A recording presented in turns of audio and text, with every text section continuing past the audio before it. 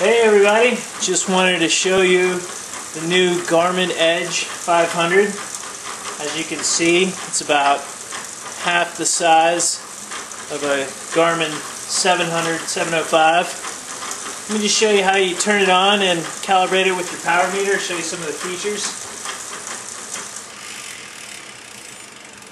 Comes on really quickly.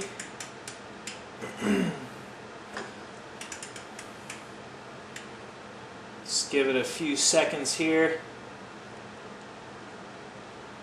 It's got a nice backlight, lights up really well. It seems to boot up a little bit faster than the Garmin 705. You can see the power meter detected. That's always nice when you're...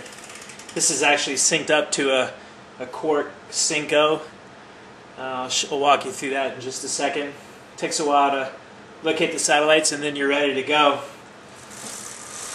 So, I already mentioned I've got it synced up with the Synco. You can see power. I don't have a heart rate monitor on, but these are just the displays that you can customize. I got my cadence, time, kilojoules, heart rate.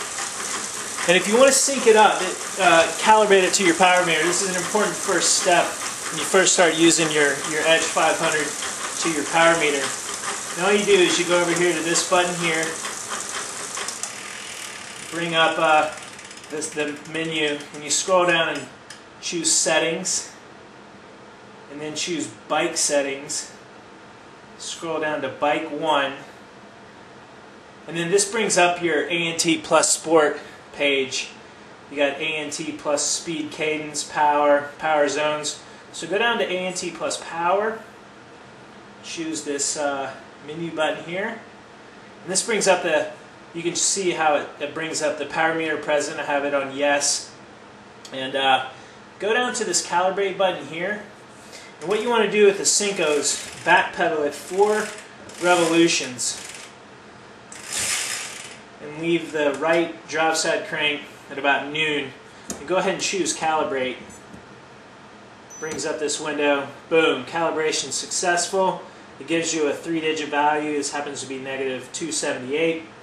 And then this is synced up with the specific power meter that it's going to be used with.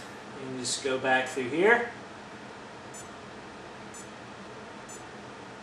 and you're ready to train.